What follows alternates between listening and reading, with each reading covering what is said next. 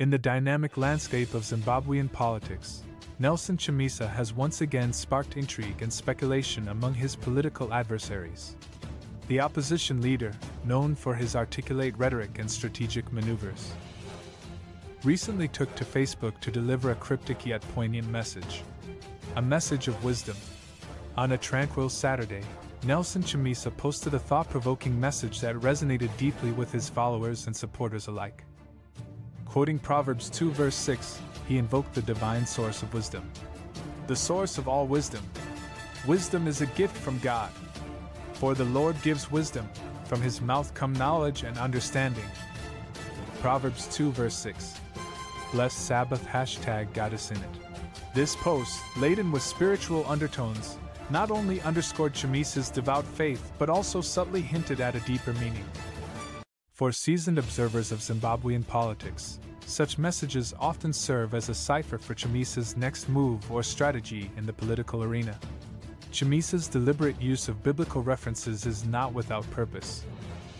Throughout his career, he has employed strategic ambiguity to keep his political foes guessing.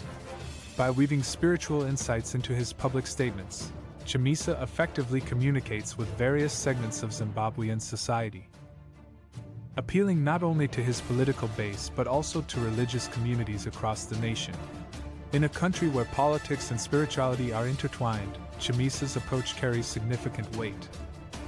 His ability to blend religious themes with political discourse not only enhances his appeal but also challenges the ruling establishment on a moral and ethical level. By invoking wisdom as a divine gift, Chamisa subtly positions himself as a leader guided by higher principles, contrasting with the often secular narratives of his opponents.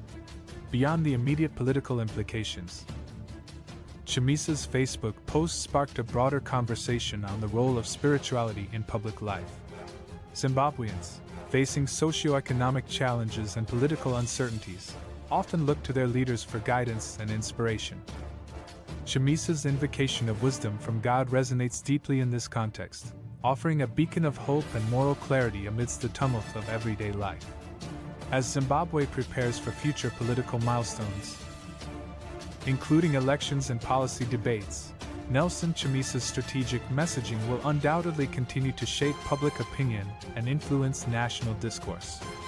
His adept use of social media and religious symbolism ensures that his voice remains prominent and his intentions enigmatic to his adversaries.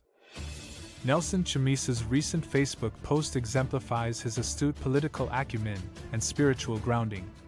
By leveraging biblical wisdom, he not only connects with his supporters on a deeper level but also maintains an aura of strategic ambiguity that keeps his political foes guessing. As Zimbabwe navigates its political future, all eyes will be on Chamisa to decipher the next move in this compelling political saga.